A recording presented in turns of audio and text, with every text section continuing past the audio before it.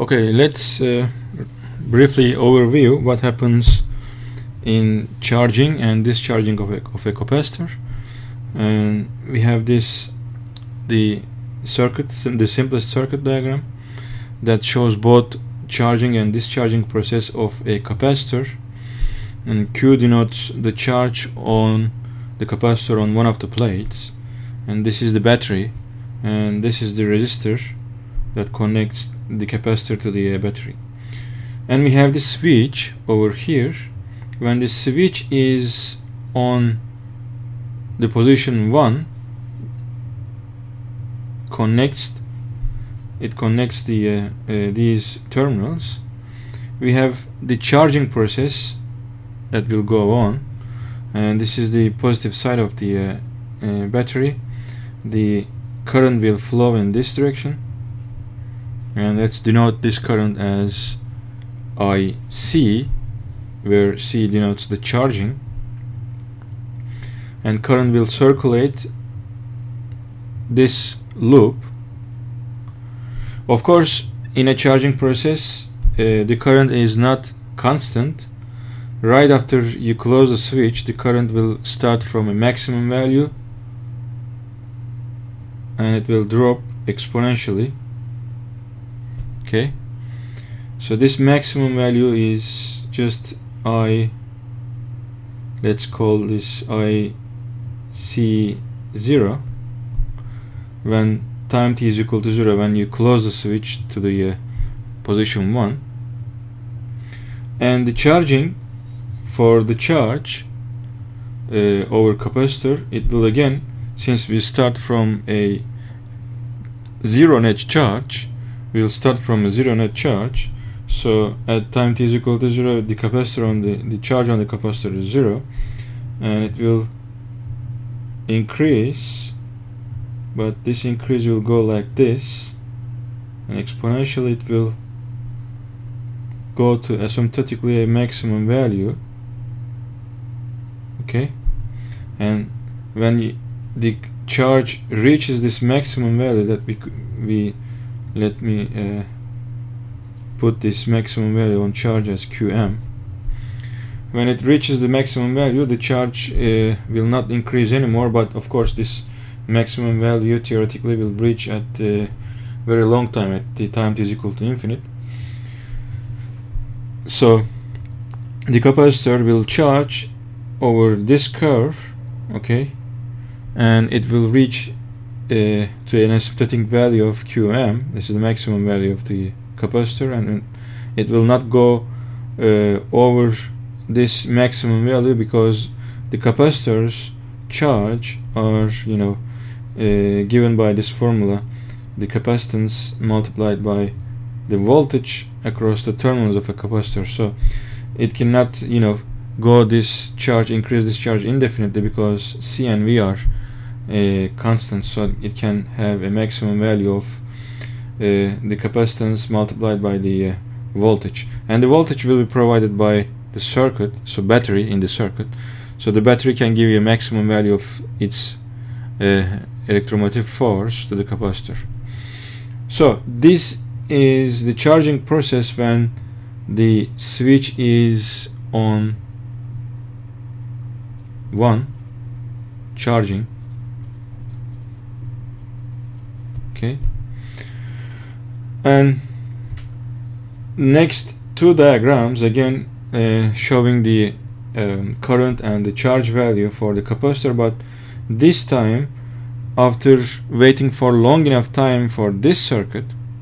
Okay, what we do is we're gonna open the switch and connect it to the second position, this, so that the current will flow in this direction. Okay, so this is, let's call ID, the current through this loop, this half loop, will have this current value of ID, and denoting that this D is discharging process. But before I analyze the behavior of the current and charge in the discharging position, let's put the expressions for the current values IC and Q. Let's denote this also QC, and this is QD, because QD is the charge over time when the capacitor is discharging, and QC denotes the charge over time when the capacitor is charging. So let's focus on the first position, what happens explicitly on current and the capacitor. So I have given this formula in class that IC over time will be the maximum current IC0 multiplied by this exponential factor minus T over tau, and tau is nothing but the multiplication of the resistance in the circuit R times the capacitance value C. Okay. In fact, this tau is called the time constant of the charging or discharging process, whatever the resistance connected to the branch of the capacitor. So what is this meaning of the time constant? That is, in the charging process, as time goes on, when time reaches this time constant tau, at this time the current value will be the maximum value IC0 divided by E. More specifically, if I put the numbers in here, this is nothing but 37% of IC0. So when time t becomes equal to time constant, when the charging process, the current drops to 37 of its maximum value.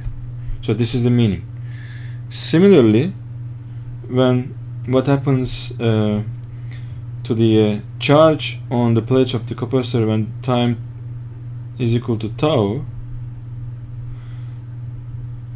when time t is equal to tau, the capacitor charge will reach 63% of its maximum value.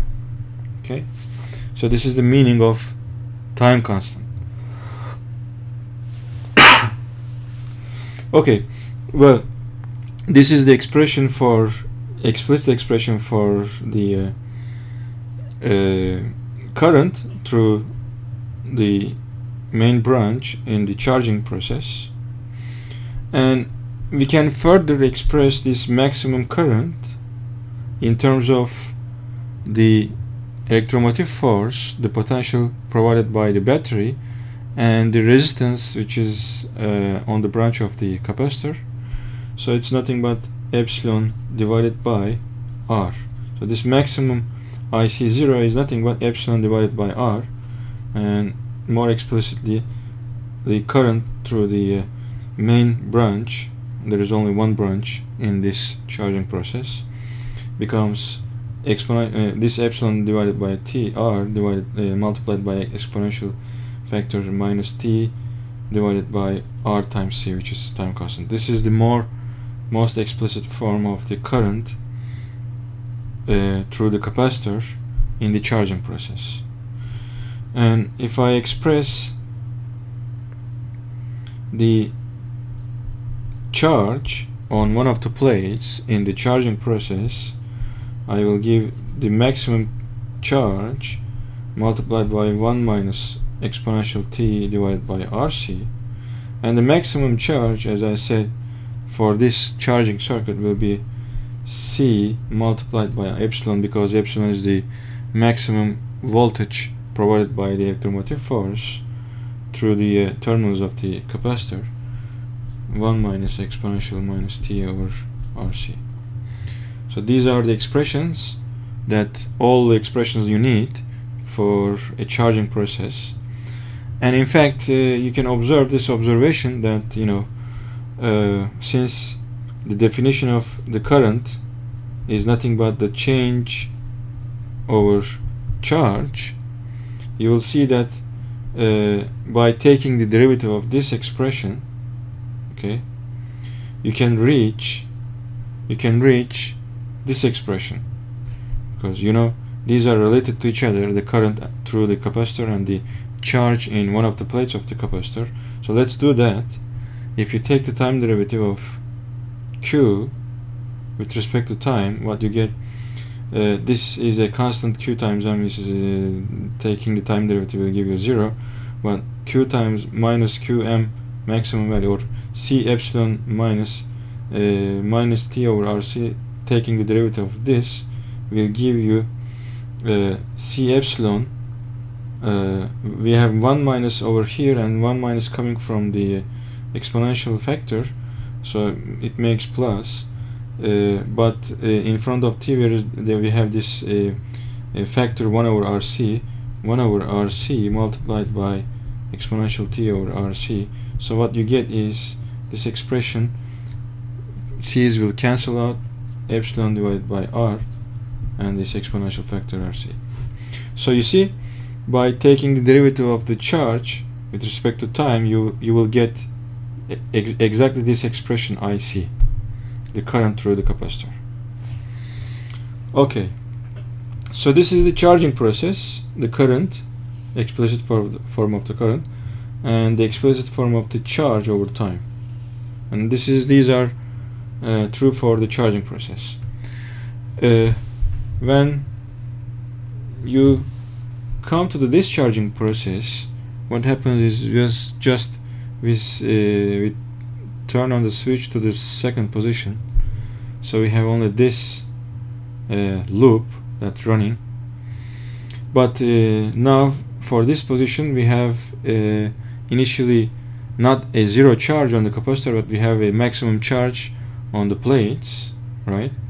So this will drive, in fact this extra charge on the plates of the capacitor will drive the current, because there is no any other source for the current. For this current ID, the current through the capacitor from the discharging process will come from the fact that the capacitor has extra charges, plus charge over here and minus charge over here initially, because it was charged initially. So these charges will, you know, flow from the positive terminal to the negative terminal in this direction. Again, when you turn on the switch to the second position, right at time t is equal to 0, what becomes, the ID becomes a maximum value again. From a maximum value it will drop exponentially, just the same as it drops exponentially in the charging process. From a maximum value, this time of maximum value will be, since we already, you know, done this, the maximum value will be epsilon divided by R. Okay. Well, in the discharging process there is no epsilon, there is no any battery on this, but if you know, you can claim that where this epsilon comes from. This epsilon comes from because we, in the charging process, we charge the capacitor until it has charge of C times epsilon, and since the maximum value of charge depends on epsilon, that's why we have this epsilon term even in the discharging process, although there is no battery on the discharging circuit. So the drop, explicit expression for the drop again will be the same, epsilon divided by R, the exponential factor minus T over RC. It's just the same as the discharging process, but for the charge, it will drop, the charge will drop from a maximum value to 0 exponentially, like this. So the only change in the discharging process is coming from the behavior of the charges. In the charging process, the charging curve is acting like this, asymptotically increasing a maximum value, but in the discharging process the charge will start not from 0 but from a maximum value, and this maximum value will be C times epsilon, of course, for this circuit, and it will drop exponentially. So the charging process explicitly is C times epsilon the exponential factor minus t over RC. So these are, you know, the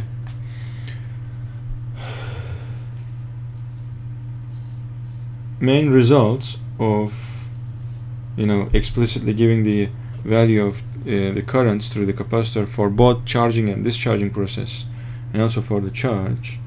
And we can use all these results in even more complicated circuit than this one. We will have some of course circuits which are more complicated than these circuits, but again the main idea or the main equations will be like this. I mean, always we will have changing currents, and the changing currents will change according to these expressions exponentially. And always whenever you have a capacitor in some branch of a circuit, the current will drop by this exponential factor. And always the only change is it will of course change, the time constant will change. Time constant will change according to the resistor in the circuit or resistor in the branch that has the capacitor. And we will also figure out how to, you know, in some complicated situation, how to calculate, how to find the time constant for the charging or discharging process in more complicated circuits we will see. Okay.